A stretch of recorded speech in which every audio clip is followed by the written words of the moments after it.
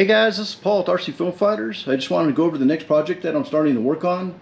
It's basically the EDF version of the FF-117 version 2 plane that I made a little while back. I'm finally getting back to building it. I decided I was going to scale it up a little bit more for a 70mm EDF. I went from a 26-inch wingspan on the original V2 version of the plane all the way up to a 29-inch version, so that, you know, it's scaled up pretty good size. So that'll make room for putting the 70mm EDF in there. I didn't like how that last plane flew with the 64mm EDF. It was a little underpowered, so this one I wanted to bring it up and put a 70mm EDF in it. Right now I'm probably just going to do a 4S EDF. Later on I might do a 6S version of the EDF. So anyway, let's get into it. Okay guys, here's what it looks like with the top off. I don't have it glued down yet. Basically I just have the 70mm EDF just kind of placed in here. It's not glued in or anything, but that just kind of shows you how it fits. It's got this front brace that kind of holds the shape of the main fuselage, and that's got a cut through to allow air to go to the EDF. I know that's probably not optimal, you know, of an air channel to get to the EDF, but that's kind of the way it's going to work out, and we'll test it out and see how it works. This is a 70mm 4S EDF. It's an old one I had from Hobby King. It's a Dr. Mad Thrust EDF. I think it's a, what is it, 11 or 12 blade EDF. And it's rated all the way up to about, I think, 1300 watts maximum. Okay, as you guys can see, this plane is a little bit different if you built the prop version of this plane. I did put in that kind of contoured bottom plate. I'll show you a little bit of that later.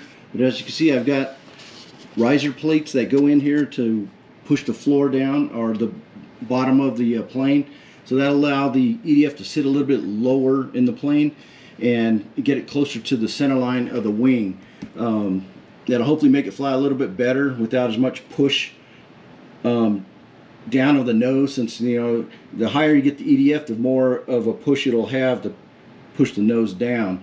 So I wanted to try and get it as straight a shot through out the back to be most efficient. I know it's not going to be 100% scale with, you know, the big air duct or the where the EDF exhaust is, but I'm just kind of trying to make it a little bit more efficient. Later on I may change the back of the plane, you know, where the exhaust of the EDF will be more scale. Okay, here's kind of a quick view of the air ducts, you know, without the main fuselage top on there. They are kind of small and it's a little bit restrictive, so I do plan to put the cheater hole on the bottom like I did in that other test plane. I'm not sure on the actual size. Might probably be about the same size as that last one I did, but that definitely helps the airflow to the EDF and helps it breathe easier. Here's a quick view of the back of the plane. As you can see, that exhaust duct, it's going to come straight through the back. I will put a thrust tube on the EDF once I get everything, you know, kind of glued in there and arranged, but that just kind of gives you a quick view of what it's going to look like. I will paint this plane, you know, make it all black once I get everything together, and add the vertical stabilizers. Those basically just lean up against this air duct at an angle, and it helps hide this air duct, so, you know, you really can't see it, especially when you're flying. It still looks pretty scale. Again, you know, later I may decide to change this, you know, or do a test version without that, and then just squish down the thrust tube to come out the bottom holes. But as for right now, I'm just going to make this, you know, big air deck on the back to make it more efficient, hopefully fly a little bit better with a little bit more power. Okay, so I still got to get all the electronics, you know, pretty much soldered up and put together. Right now I'm just going to be using I've got an old Turnigy K-Force 100 amp ESC. The motor's rated at right about 75 amps, so that's a little bit oversized. But that's the ESC I have lying around, so I'll just solder that up and get it, you know, positioned in here once I get the EDF glued in there with the thrust tube and stuff.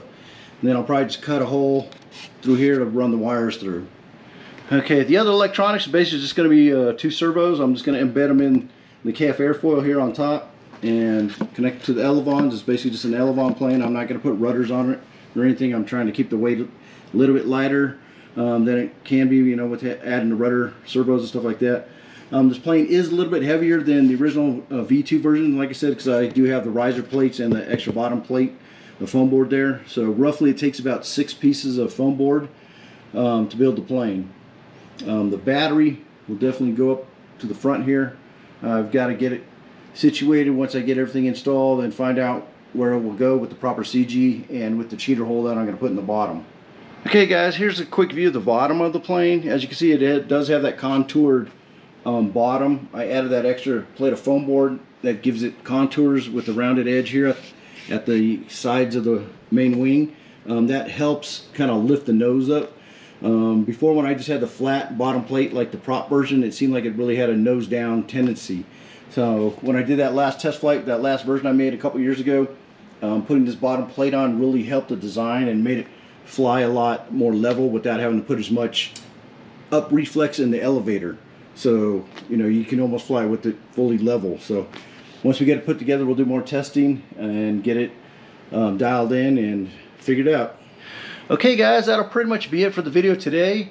Please just keep a lookout. I will be doing the finishing up of this plane probably in the next couple weeks and hopefully get it out for a maiden flight. Thanks again for watching, and stay tuned for RC Plane Fighters.